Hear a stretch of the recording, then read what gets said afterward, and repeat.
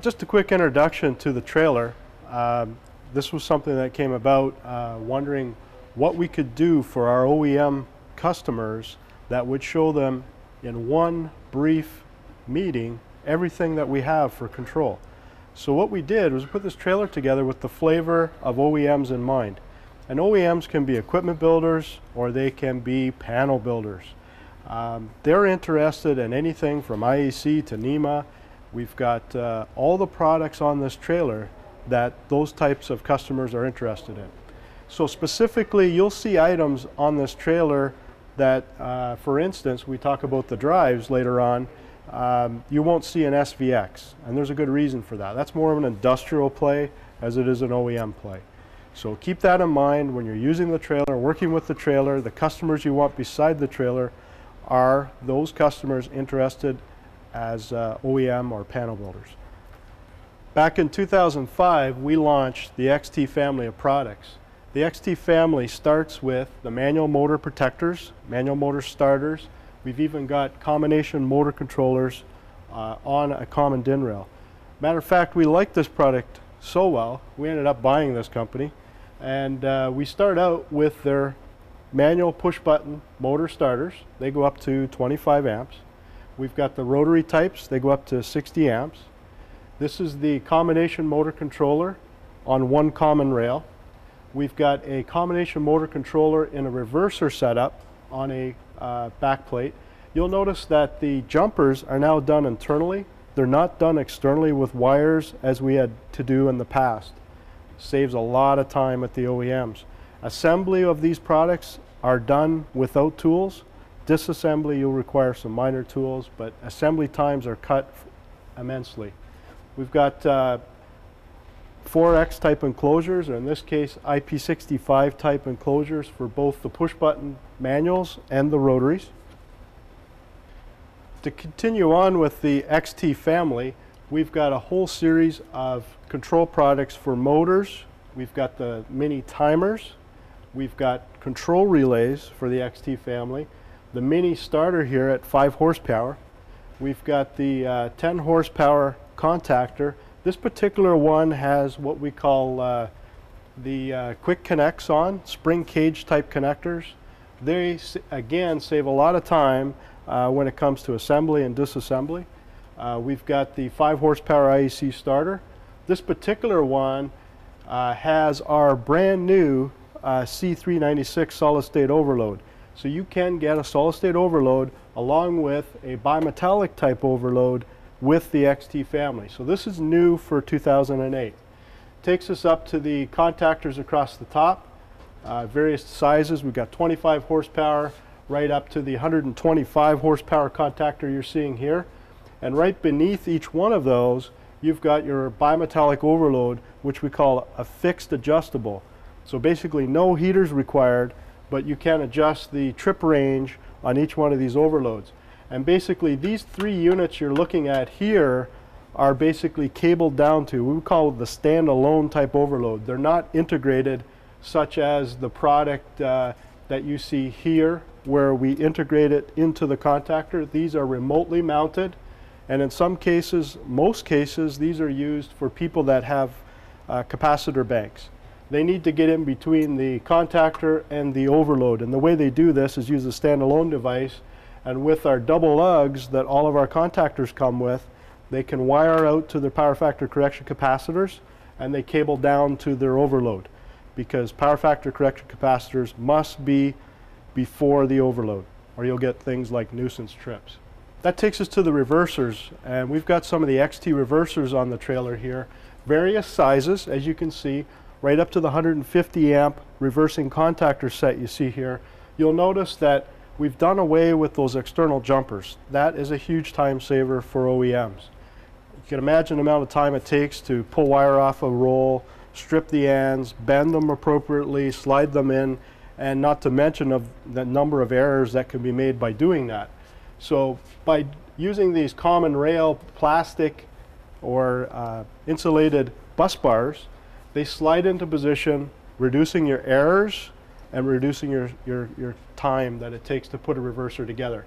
Here you can see the external jumpers here. On the bottom of this unit here in black, you'll see the jumpers on the bottom of it. That takes us to our 250 amp contactor. Still relatively small when you consider some of the other products out in the field today. But what's really amazing is when you get to the 580 amp contactor. Typically, a 580 amp contactor would fill the corner of this trailer. You're now looking at a 580 amp contactor taking up a fraction of the space that it would have in the past. And what's the secret? Why is it so small? In the 580 amp contactor, we moved to vacuum technology. Vacuum technology requires you to only move those power contacts a few millimeters to open and close the contactor. Whereas in the case of the 250 amp unit here, you need a gap of close to an inch to break the 600 volt motor load. In this case, you move it a fraction, a millimeter or so to get your break that you need to stop your 600 volt motor. The secret is there's no arc in a vacuum, and that's how we do it. Takes us to the what's new for us this year on the trailer in 2008 is we've got the 200 amp 4-pole contactor. You'll see a lot of these used for lighting loads, 4-pole contactors. We've got the 80 amp 4-pole contactor, and we've got the 45 amp 4-pole contactor, new for us this year. For those folks that use capacitive banks, we've also got capacitive type contactors. What we do with these that's different than a standard contactor is we have integrated resistors and early make contacts to quench the amount of arc that's created when you first start to charge a capacitor bank. So we've got various types here. We've got a 65 kVAR and a 25 kVAR contactor from the XT family. And again, what's nice about it is because it's all from one family, the accessories are common across all the different product lines.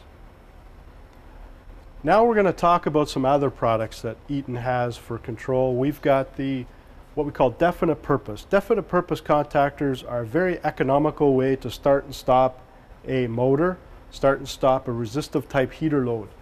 We've got various types on the trailer. We've got single pole, double pole, and the 3-pole units up to 50 amps.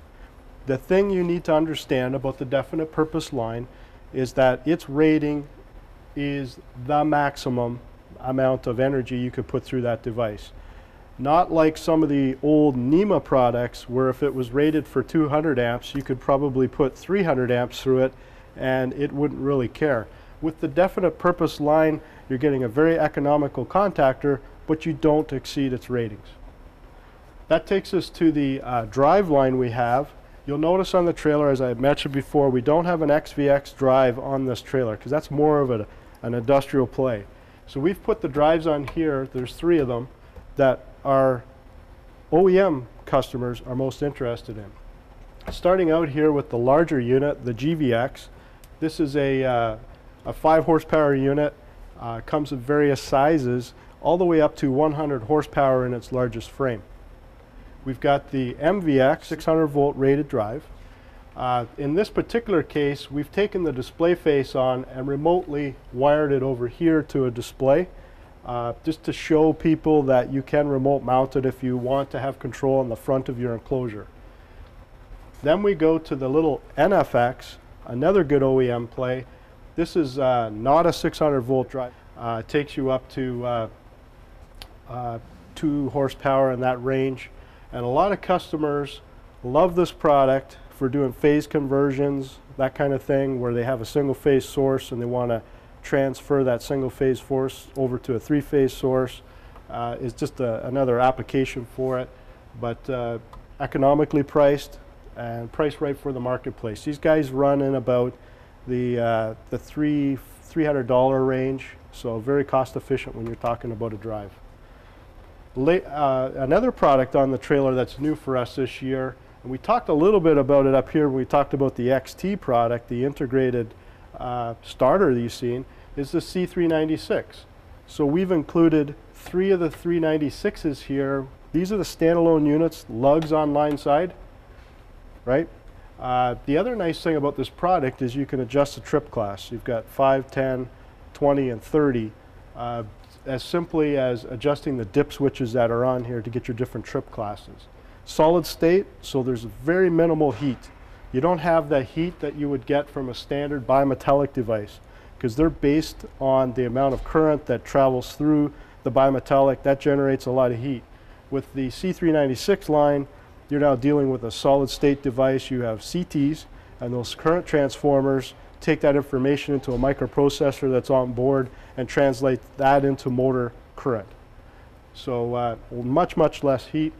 Another benefit of this product, and we don't have an actual one on the trailer here, but you'll see the remote reset. So you can have 120, 24 volt remote reset for that. There's a common paddle goes over the front of the device that hits the trip lever, and you've got a remote reset. Takes us to the ground fault option. We've got the D64 RPB30. This device uses a remote CT with adjustable trips. You can adjust the trip delay up to 10 seconds. Basically, it goes from 30 milliamps all the way up to 9 amps. Some of you may ask why such a long delay on a ground fault.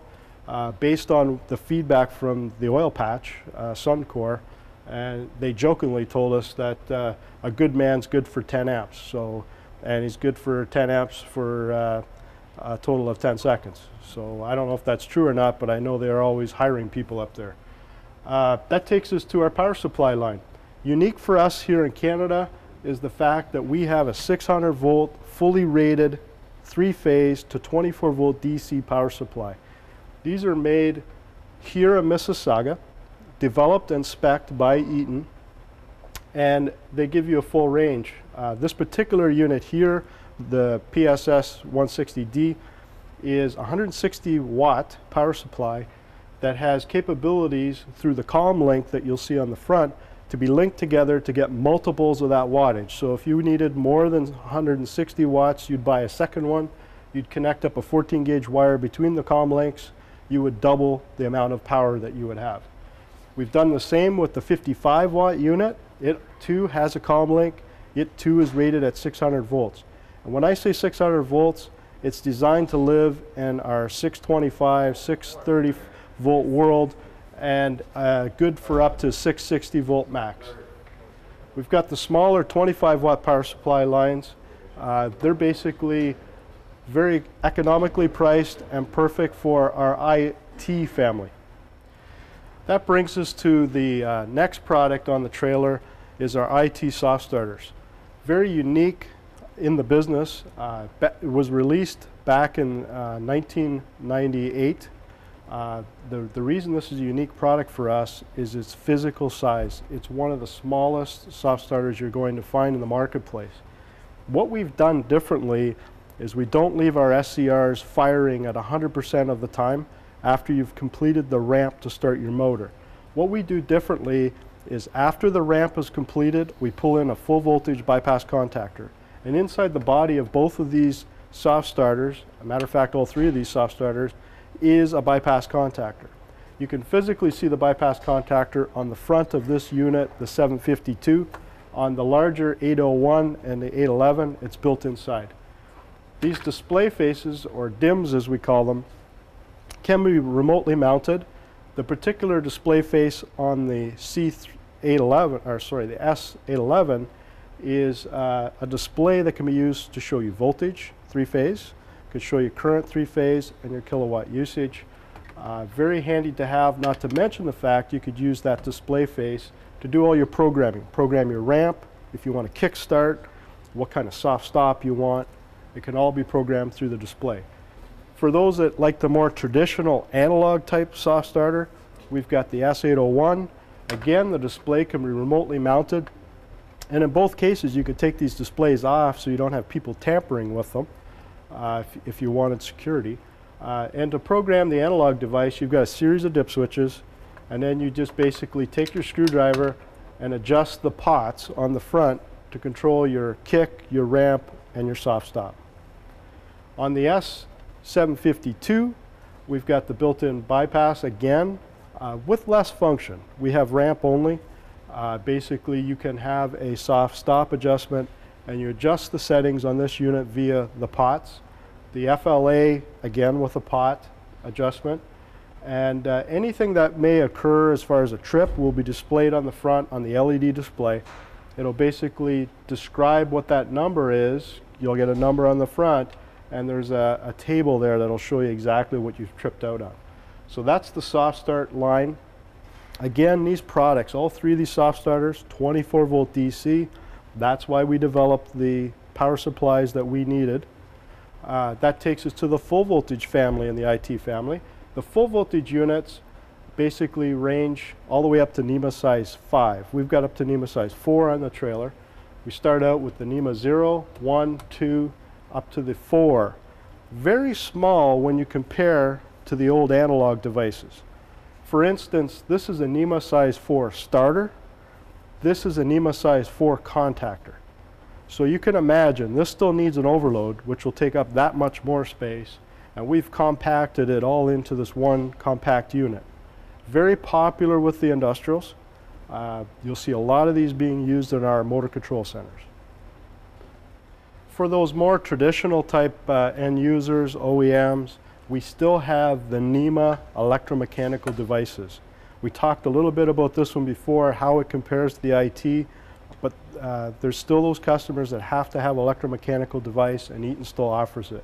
We still go up to NEMA size 8 in the Freedom family. The Freedom size 4, we've got the NEMA size 3, 2, and a 0. What we've done new for this year is we've added a solid state overload. We talked about the 396 earlier. We've got a close coupled C396 solid state overload that's available for the Freedom product also. So you can have the C396 on your XT, you can have it on your Freedom, and soon to be for your DP contactors also. Okay. That takes us to our lighting contactor line. We have several different products available for different applications, and they suit some more than others. For instance, if you want a mechanical device that's mechanically latched, you would pick the CN30. The CN30 is a ratchet type device, so once you energize it, it locks on. Energize it again, it locks off. It's like a ratchet effect inside. And you can turn it on and off by taking both your fingers along the side. You'll see a spot there where you can use your finger to push up on it manually, and if you want to show your customers. The other nice thing about this product is contractors like it because they could buy a common base, and if they get to site and they need more poles, they don't have to decide up front like they would with the Freedom product here how many contacts they need. Here you can build it as you go. I call it a little mini load center for lighting. Basically the way it works is you get double poles, you get 2 contacts per pole, and you can reverse them in the field. So if you get to the site and you find out I need normally closed, it's as simple as taking the contact off, rotating it around the other direction. You've now converted it from normally open to normally closed. It's as simple as that. If you need to add more contacts, you can, for a maximum of 12 poles. Takes us to the CN35. This is a traditional product we've had for a lot of years, a lighting contactor. You decide up front how many poles you need for this particular application. This is an electrically held lighting contactor, so you have to keep the power on it to keep it energized. Works for most cases. A lot of people like this product, but there could be cases where you're in a hospital, a library, or school where you've got lighting contactors in a box in a suspended ceiling. That's where they're going to start to specify things like mechanically latched, or in this case, magnetically latched, because there's a lot of hum or noise that could be affecting the area and they want a quiet zone. That takes us to the old workhorse we've had for a lot of years. This is a derivative of the Westinghouse A200 product that we still have. What's unique about this guy is when we latch it, we use a permanent magnet to keep it closed. So you're not energizing the coil all day, you won't have that coil hum. And basically once you energize it, if I can get a hold of these underneath here, you basically unlatch the permanent magnet. When you energize it, the permanent magnet holds the lighting contactor closed. Good application. You're in a big warehouse, you're using high pressure sodium lights, all of a sudden the power goes out. You'd normally, with a device like this, you'd have to call someone for maintenance to go into the electrical room and restart the lighting system, and you know how long that takes. Or you could use a device like this so when the power does drop off and when the power returns, this device would already be closed and the lights would automatically start their starting cycle again. New for the trailer this year is we're seeing a lot of competition out there that are using the standard XT product, an IEC contactor, for lighting. And we can play that game too now. We've got the 4-pole XT, and what we've got here is a 27 amp, 600 volt rated 4-pole lighting contactor in a box with your control, and in this case we've got start stop and a pilot light. New for us this year, our friend up in Perth, Eric Posmus, put together a good cut sheet on that, and you're going to see that printed out this year, and it describes how to apply it, what sizes, and gives you list prices on it. So you kind of treat it as an off-the-shelf product. You may have some distributors that want to take it upon themselves to build their own, and they can take it from there. Leading us into disconnect switches, we have various types available. This particular one is a non-fused. You don't see any fuse holders on this unit. It's a 30 amp non-fused disconnect switch. We've got a 30 amp disconnect switch. This particular one is good for 50 kA. This one too is 30 amps, but you'll notice it's physically a lot larger. And that's because this unit here is good for 200 kA interrupting. So that's a 200 amp disconnect. Now for those OEMs that are building panels, they have fuse holders. And you can replace those fuse holders with a device we call the WMS. The WMS, this is a single pole, double pole, and 3-pole version. Replace those little fuse holders with the little glass fuses. So we've got these on the trailer to show the OEMs that they're available. A lot of people will ask, is this thing rated as a circuit breaker? The answer is no, and we have one at the back of the trailer we'll be talking about later called the WMT. That is a true circuit breaker, branch circuit protection. This guy here is just nothing more than a fuse holder replacer. And then we've got our thermal breaker line that we all know we're very popular for, and we've got various types. This particular one's thermal, but you could have a motor, HMCP type, magnetic only, various types of breakers that you would use at the OEMs for the panels. Eaton has a number of options when it comes to push buttons and pilot lights. And what we've done here on the trailer is we've basically broken it down into two sort of groups. I call this the NEMA line. These two rows on the left-hand side, I call that the NEMA line. On the right-hand side, I call that the IEC line. So basically, we've got the heavy, robust metal type of devices that a lot of the automotives, some of the heavy-duty industrials demand just because of the number of operations and the type of environments that they're exposed to. We talk about the IEC type product. You know, it's mostly plastic, although the E22M line, it has a metal body to it. So those guys that want the most cost-efficient metal type push button assembly, you would use the E22M line. So getting back to the NEMA line or the 10250T line, we've got a number of options. This guy here is a real solution solver for the guy that's got one hole left on the outside of his control panel and he needs to squeeze in a start, stop, and a pilot light. You can do it with one 30mm hole with this device here, as opposed to 3 individual holes for those 3 control devices. If you've got a customer that has used Rockwell for a lot of years or used the Allen Bradley push button line and you're having a problem swaying him over because he just likes the look and feel, he's got inventory, he's always used that product line, we've got the 800 series here. Basically looks and feels exactly the same as the Rockwell line, but you could buy it from Eaton. Taking us over to the IEC line, again you've got some options when it comes to a solution for one hole with a number of different controls required and maybe a pilot light. You've got we talked about the metal, keyed type switches. This particular one, by the way, if you're using the trailer and someone has played with this switch, you'll notice that on the back of the trailer the stack light will stop, so make sure that's always in the on position. And that's pretty much it for the components. Now we'll talk more about the assembled push-button stations. We've got the general duty type push-button stations, very economically priced, and most of our distributors stock them on the shelf. Standard configurations, start-stop, stop only. We've got e-stop stations on the trailer here. And at the very top, we've got a custom assembly. This is something that Perth can put together for us in the ECC, or what we call the Enclosed Control Center in Perth. They'll put together an assembly. In this particular case, this could be used for food processing. They wanted a stainless steel box. They want joystick control. So this could be for a crane or a lift. And they want start-stop for the motor on that crane lift. Over here, we've got a plastic version of it.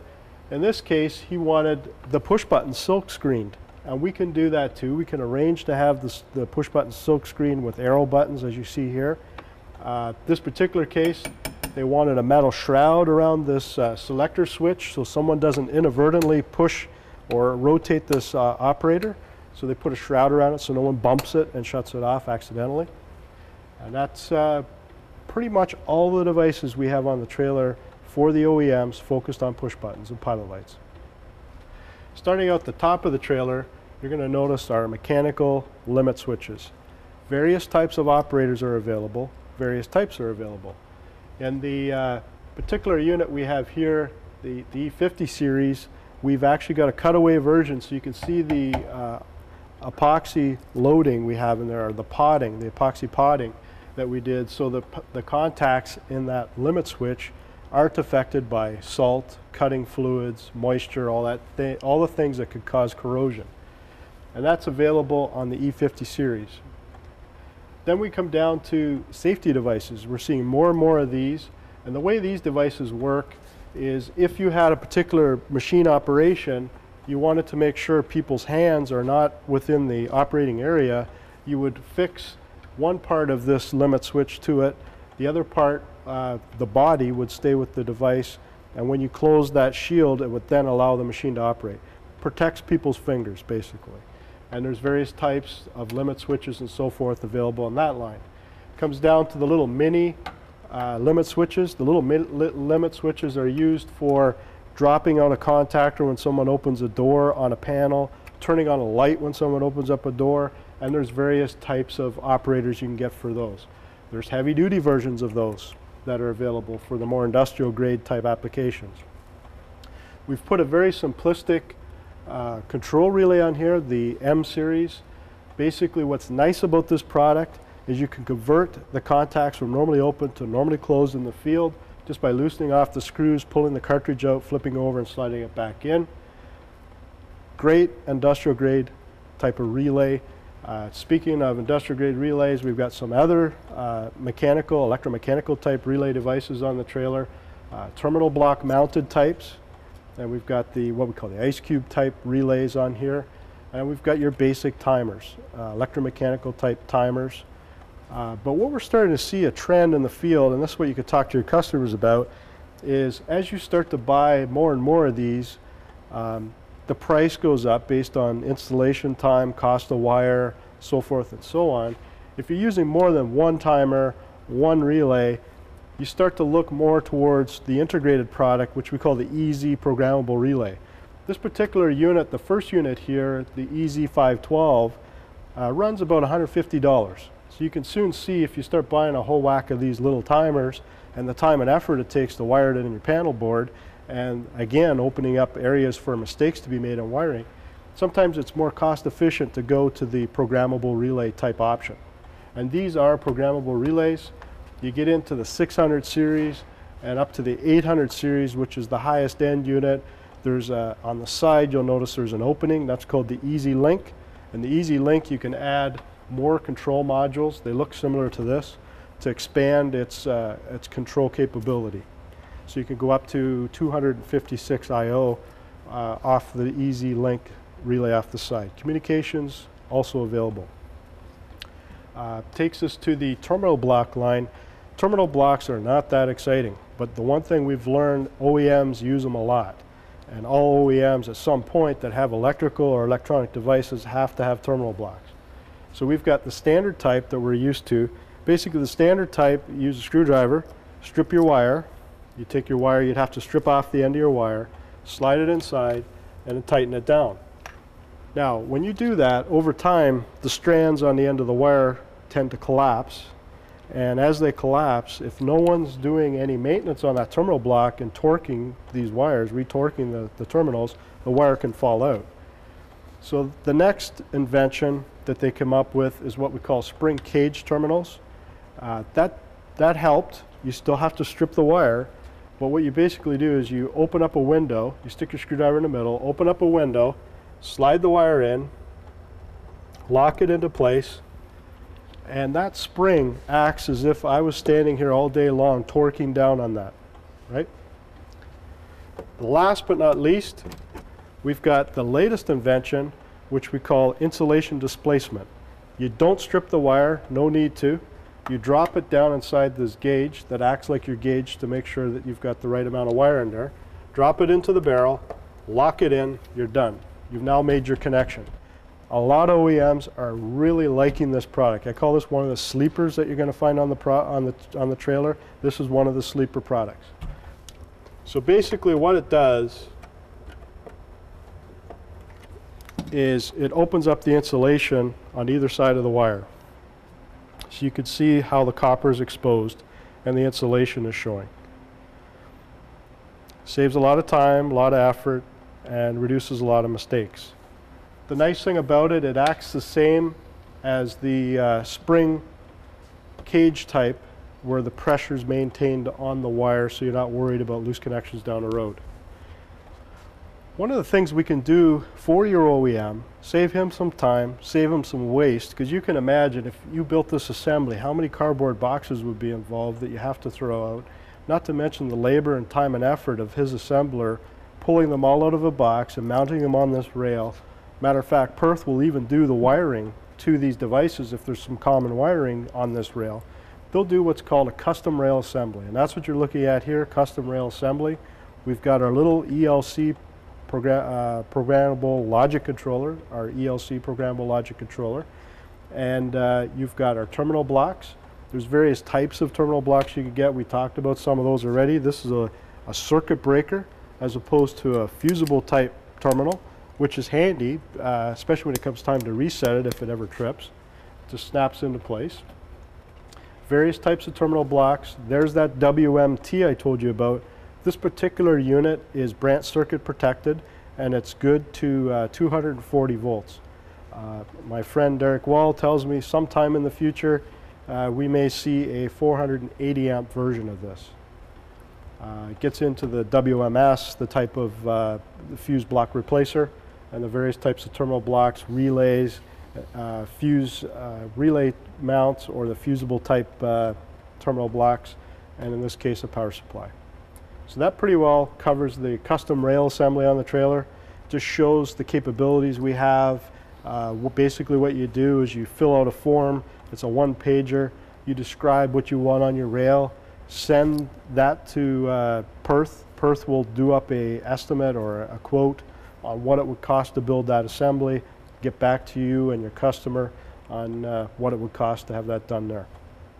What you'll also find on the trailer for those folks that are looking for sensors, we talked about the limit switches already. We've also got the optical sensors on here.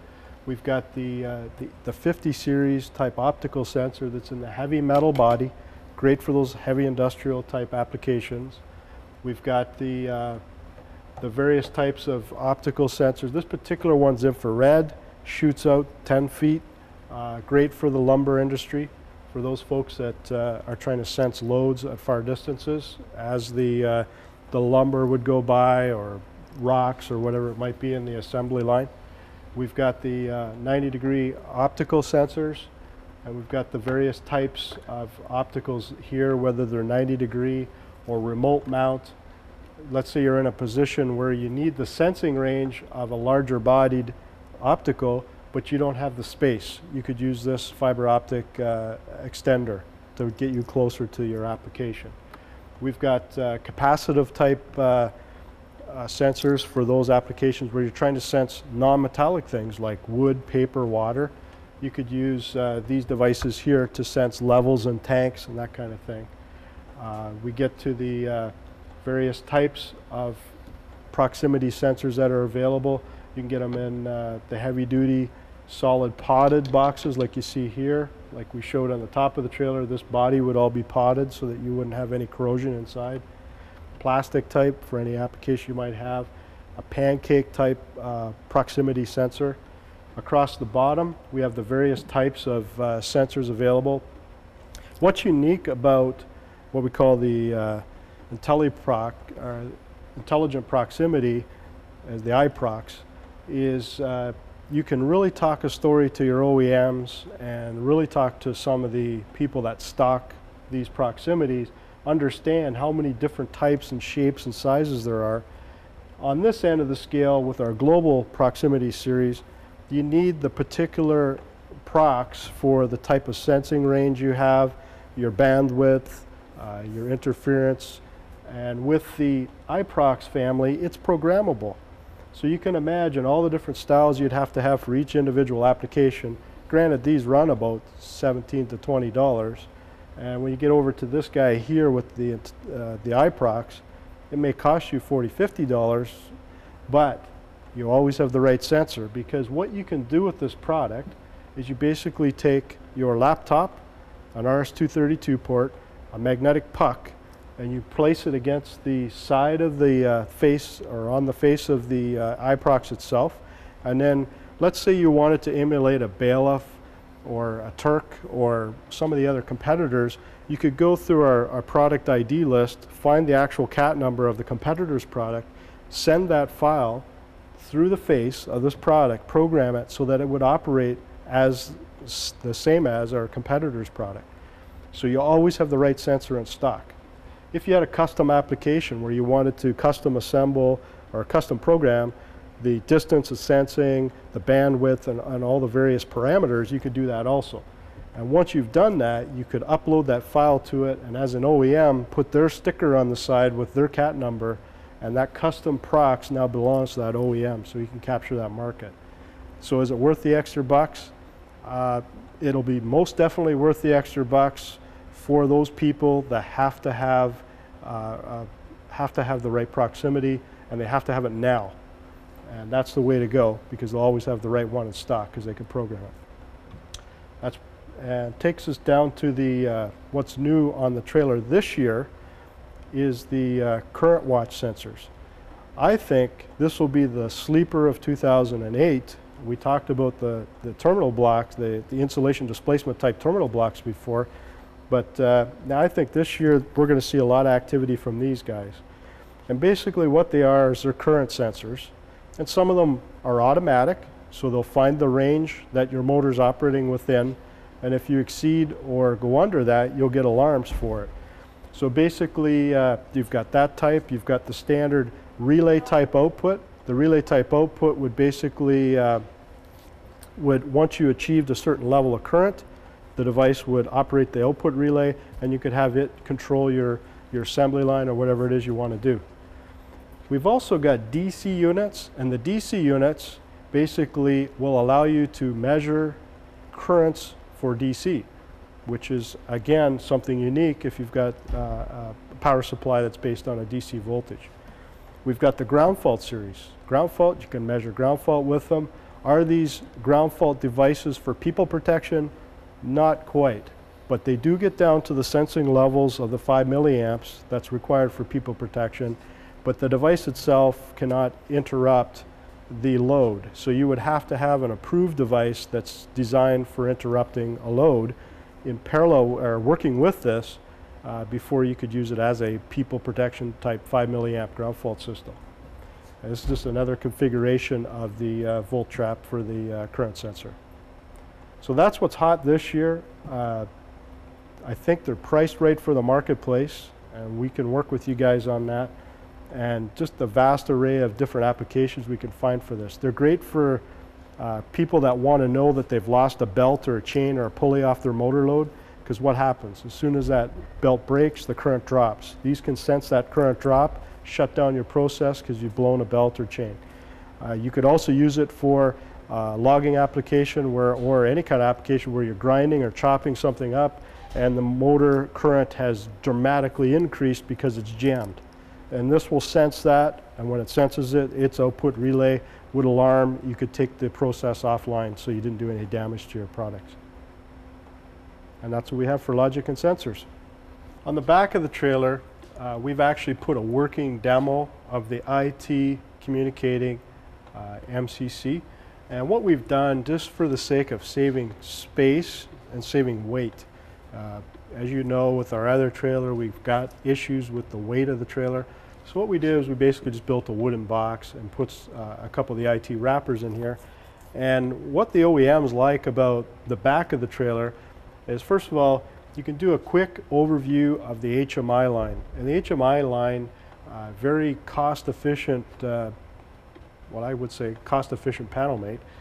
We talk about our panel mate line, something in an 8-inch color like you see here in panel mate would probably cost you between $4,000 and $5,000, where you can get into a touch screen of an 8-inch style for, you know, around $1,200. So very more cost efficient than what we had with the panel mate, but realizing we've taken away a lot of the features, but the feature sets that are left are the ones that most people would require anyhow. The other thing, just a quick one, we've put on the back of the trailer is our new line card poster. You guys should have this poster at all of our distributors by now. And that poster basically gives them an overview of all the control products we offer. Good way to give them a little 30-minute advertise or a 30-second advertisement for all the products we have. And we put it on the back of the trailer just as more of a reminder. So we've got the IT MCC here with the HMI screen in color. It's communicating. Basically, you can start and stop the contactor from here.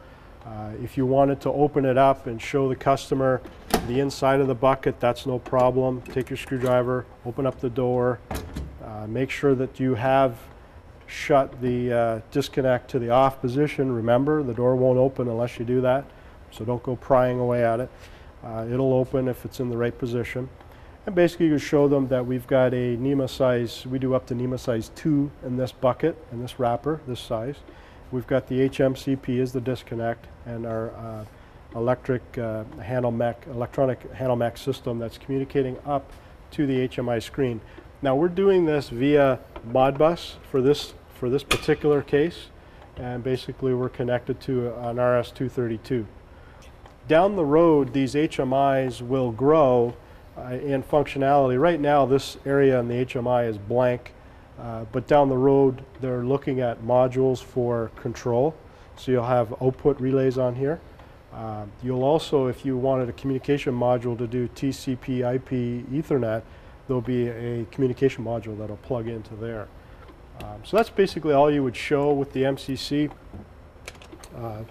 More of the industrialized type OEMs would be interested in that, those folks that do use MCCs. So for the most part, the general OEM person would not be interested in it, so you spend most of your time talking about the HMI. On the back, we've also put what we call the blue mode HMI. It's a little 4-inch screen. It's running a demo program right now, so you can go through and you can show how this blue mode screen works. Shows you how you're filling and emptying these tanks.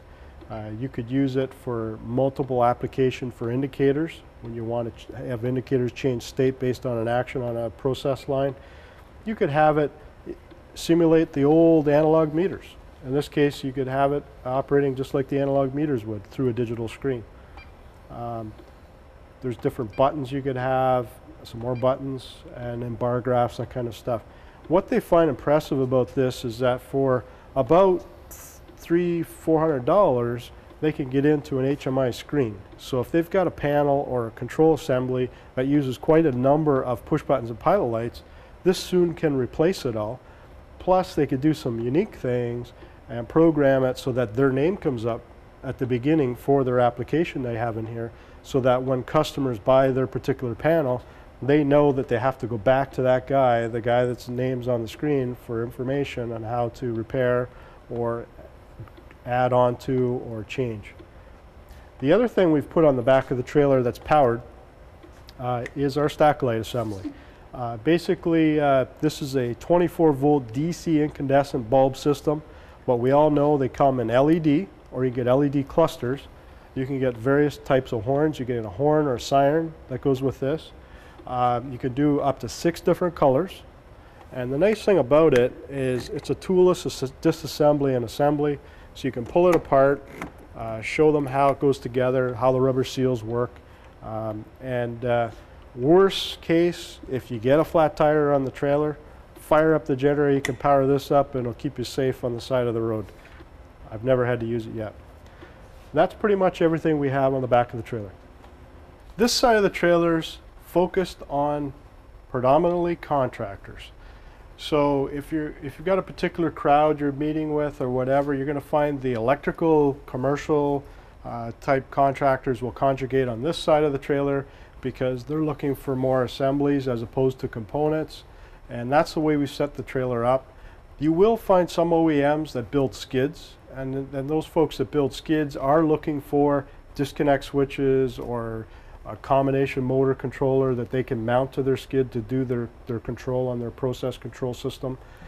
So we've put both on here. Plus, this is an excellent spot to understand all of the capabilities of our enclosed control center up in Perth. Matter of fact, everything you see on this side, minus the disconnect switches, are all built in the Perth warehouse, and that's where these were all built and designed. So it's all stuff that you can find in our enclosed control catalog, and it's all stuff that you can get pricing for through Bidman by taking your enclosed control catalog, take that part number, enter it into Bidman, and get a list price for it.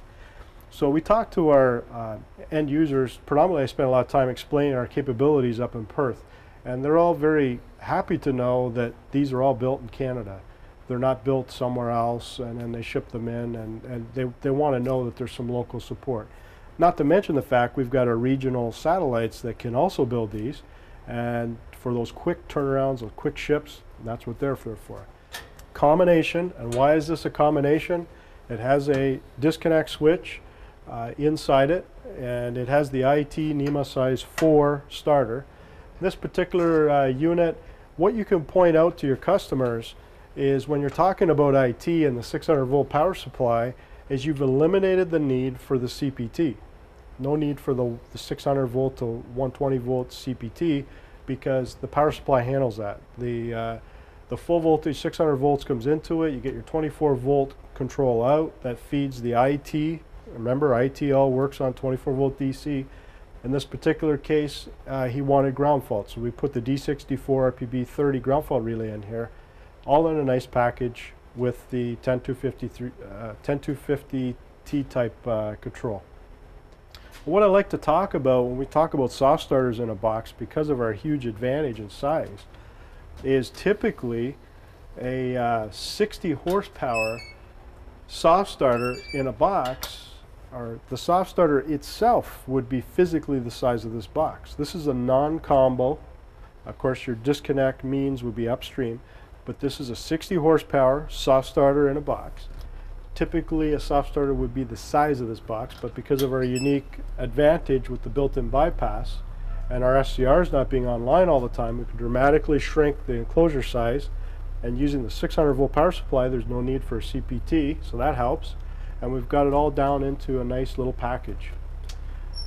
This guy here is the S752 40 horsepower soft starter in a box. Unique, very unique in the fact that our physical size allows us to have smaller enclosures than the competition. And that can be a big advantage when you're laying out a particular control panel. So that's what we have for the soft starters.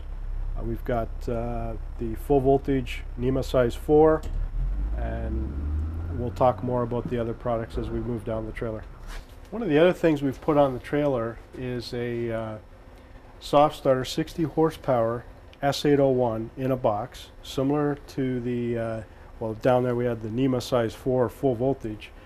This is a 60 horsepower, but what we've done differently, instead of breaker type, we've gone to fusible type, just to indicate the fact that we can do both. We do both breaker type or fusible type disconnects. Again, you can point out the fact that With the power supply being in there, there's no need for CPT to be connected in the circuit, saving space. And we basically have the side mount fan.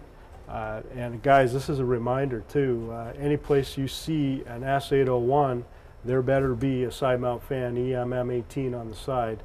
And that's something that we have to diligently keep reminding our assembly folks that don't forget that fan. I know in Perth now, when you try to order an S801 as a loose component, it always comes with the fan. So we just have to make sure that any place you may see an S801 in the field, make sure the side mount cooling fan is on there. What it does is it extends the life of the product. The product won't fail immediately, but what it does do is extends the life into the, the 5 to 10 year range, as opposed to the 2 and 3 year range without it. All right. So that's the 60 horse combination fusible in a box on the trailer. New for 2008 is the reversing CMC we've got on the trailer here. This is a 10 horsepower combination motor controller. We had one on the trailer last year. It was much larger. It was almost the size of these two boxes. What we've had done up in our Perth ECC center is we had the folks take a look at the design, work with CSA, and they physically have dramatically reduced the physical size of the box. So this is a 10 horsepower combination motor controller with reverser XT in a box. And we've got various types of the display and control on the front. Up at the top here, we've got the traditional 25 horsepower XT with handoff auto and pilot light. Plug and play. As we all know, plug and play has the connector plugs that are designed within the kits, and we build the kits up in the Perth mod shop. And basically what they do is they take those kits, put keyed plugs on the end, and those keyed plugs will only allow someone to connect it into its proper mated plug, therefore saving time, effort, and trouble when it comes to a contractor going to site to start up his compressor, fan, or whatever it is he needs to start. He doesn't want to waste time wiring and using his wire.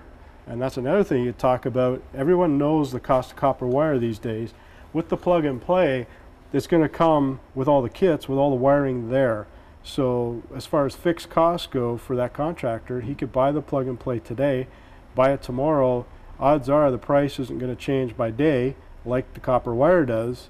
It'll probably change per year or whatever, whenever Eaton does another price adjustment. So that's the 25 horsepower with the C400 type controller kit. New for 2008, we've put one on the trailer. We've taken the plug and play, which was limited to 25 horsepower. We've extended it to 40 horsepower. And we've also allowed for the traditional type control. For those folks that must have, standard pilot light and selector switch control, and they're just used to it, it's available. We're going to keep the C400 also, but this is also available as an option. So you can see you get a lot more versatility in what color light lenses you would get and the type of selector switches you could get based on the plug and play 40 horse with the E22 control kits. A little bit of work to do when you plug it in, of course, not as convenient as the C400 because you have to plug in one of the control plugs and you have to snap the auxiliary relay or auxiliary contact onto the side of the XT starter. But other than that, it's a good option for those folks that have to have the traditional push button assemblies. Back of the trailer here, we've got the a 4-pole lighting contactor in a box. This is the CN35 standard C400 control kit.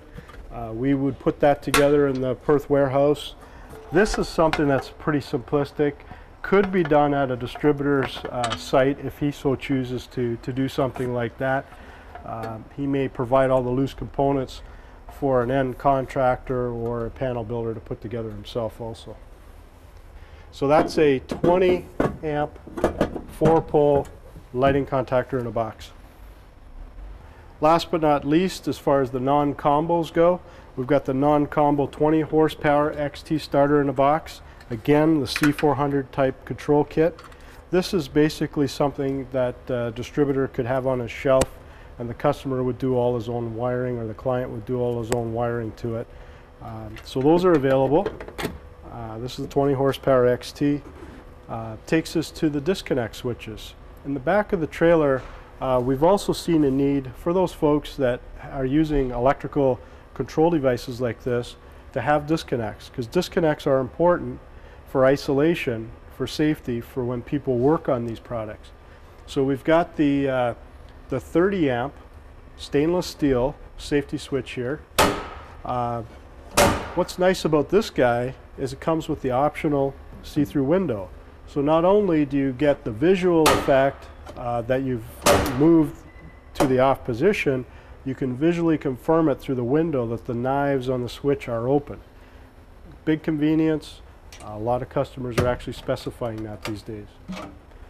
All stainless steel construction, fusible fuse holders are inside, fuses supplied by others. That takes us to the smaller rotary type switches at the bottom here, and you see a lot of the stainless steel. This is a 30 amp 4X disconnect in a box, non-fusible, and you see a lot of this for the food processing industry. They want to use stainless steel boxes. These boxes are also, for both these switches, are available in painted versions also, but this particular one's stainless. We've got the farming community, some of the agriculture community when it comes to greenhouses, stuff like that. A lot of them are moving over to the plastic design. This is a 30 amp non-fused plastic switch. Very more robust than you would expect from plastic, and a lot of the industry like it because it doesn't rust, no corrosion. That's why they like the plastic assemblies. So basically 30 amp non-fused, 30 amp non-fused and stainless, and a 30 amp safety switch in a 4X enclosure. That's what we've got for disconnects on the trailer. On the back of the trailer, we've got the XT products. You'll notice pretty much from the last pillar back, everything is XT. There's a lot of customers, especially when you're talking contractors and some of the OEMs that are really pushing this IEC drive, just because of the fact that the products are more robust than they used to be in the past when you got an IEC product. They're beginning to approach the durability of a NEMA product. So people are saying, hey, for the cost savings, I'm okay with IEC. So we've put a lot of IEC assemblies on the trailer just for that reason. This is a combination 125 horsepower rotary type disconnect using an HMCP breaker, and basically we're going to use a breaker type disconnect. We've got the 125 horse XT starter. This has the integral overload, the XTOB type overload, the bimetallic overload, adjustable fixed. So if anybody wants to have a look at what that looks like, because on the other side of the trailer we only have it in a standalone version. Here we've got the integrated version with the 3 copper tabs that slide up inside the contactor itself. Control transformers there, and basically 10250T type control. Up here we've got the 40 horsepower. This is something you don't see a lot of anymore because people are moving more towards the soft start line. This is a Y delta starter. Y delta with XT. Basically you've got your Y point and your Y delta contactors with overloads for your starters. This is a non-combo unit. And how do you know that? You'll see no disconnect switch, either fusible or breaker type. The disconnect means is upstream, right? So it'll be a disconnect, fusible, or breaker type upstream somewhere. Y delta, there's the acceleration timer that's in there. And basically the way they work is you start off 347 volts. After the 5-second interval or whatever the acceleration time is you've selected, it switches over to delta, which is 600 volts. So you initially get a reduced voltage start from that configuration. But like I said, a lot of people are moving more towards a soft starter for those types of applications. We've got a stainless steel 60 horsepower reverser in a box. Again, you'll notice no disconnect. Therefore, it's a non-combo, and your disconnect's upstream somewhere to protect this device. And one thing I'd like to point out, with all of these devices that you'll see in the trailer, we've got the CSA label on here. This is something that CSA has really pegging down on these days is the fact that there's a lot of shops out there that aren't doing their due diligence when it comes to combination testing. So what we've done is we'll spell it out, and you'll see it on all the nameplates on the back of these assemblies. You'll open up the door, you'll see this is suitable for 100 kA RMS symmetrical at 600 volts when used with a 100 amp J-type fuse. You have to spell that out now. That's not something you could just assume. And that's where a lot of these general contractors / panel builders are getting into trouble these days, and they're actually coming to us asking us, Lauren, could you put together a base unit, no control? I basically need this rating nameplate. And then what they would do is add their timers and add their control to our base unit. So you may find customers like that out there that have been in trouble with CSA and basically are looking for someone to build the base assembly so that they could do all their own additional control inside the box. So CSA labels, pay attention to the interrupt ratings, very important. CSA are demanding that we spell it out now. Okay, as far as hookup goes for the trailer, I'm not going to break into all those details because I'm not leaving the trailer with sales to run with. There's only one gentleman in the West, and I trust him, and I'll be talking to him anyhow to make sure he's confident and he knows what he's doing hooking up this trailer. But one of the things we will have to cover is just the basic setup when you get to site. Basically the sides are all pneumatic. You unlock them. Remember, it's always turn left to unlock, right to lock on all those locks that are on the outside of the trailer. That'll take you a little bit of time. It takes approximately 15 minutes. You can get that down even to a lesser time as you improve with your knowledge of the trailer. But about 15 minutes to a half an hour you should allow for your call. But basically it consists of unlocking all those locks, flipping the sides up. You'll notice you'll have the little bars with the interlock keys. They're used to hold open the signage that's on the top half of the doors. Very simple to use. Don't need a lot of explanation for that. But one of the things I want to quickly cover is the generator itself. The generator is only used to power up the MCC and the stack light at the back of the trailer. I've also got a battery charger in here. If you're going to run the port lights that are above all the products on the sides, be aware that you're running on the battery that's in the trailer.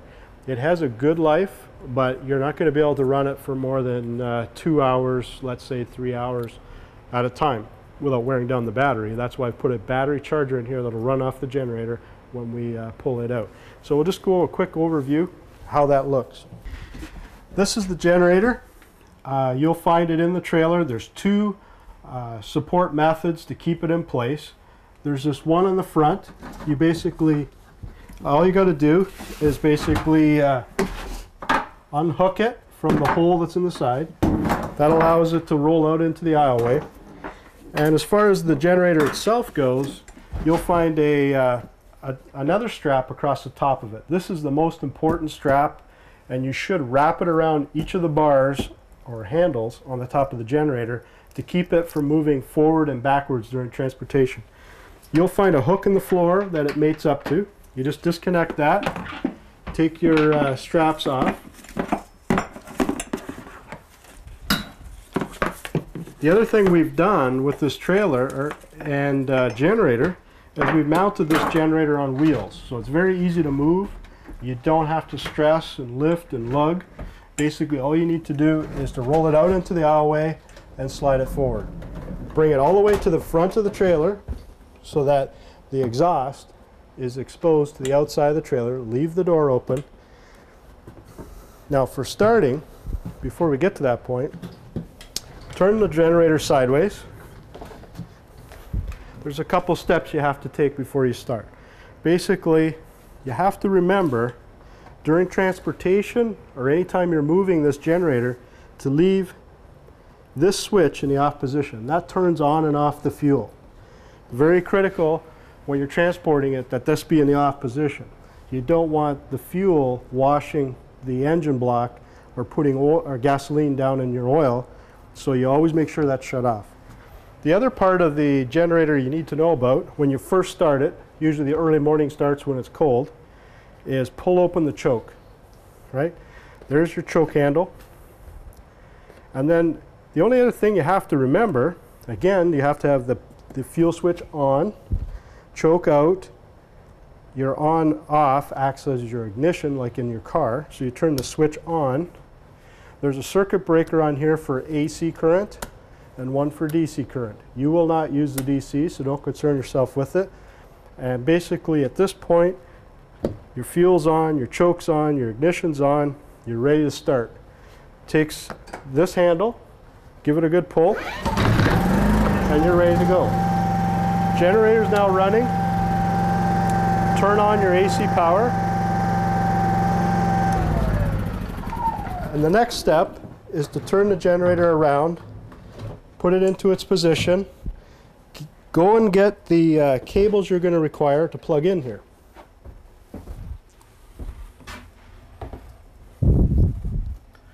You start out with approximately 2 rolls of the flexible cable. This has the twist lock on the end, which will mate up with the plug on the side of the trailer. We'll leave that there for now. The other plug you require, usually only need about 1 loop of this, is your standard duplex receptacle. You plug that into the generator. Once that's done, the generator is running, you're good to go. The only thing left to do is plug it into the side of the trailer. Take this plug and plug it in the side. Okay, last thing you need to do is connect up your twist lock 120. You'll find on the left side of the trailer or the driver's side of the vehicle, if you walk to the back, at the front of the trailer, you will find this plug. You just basically pop open the cover. It's just press fit.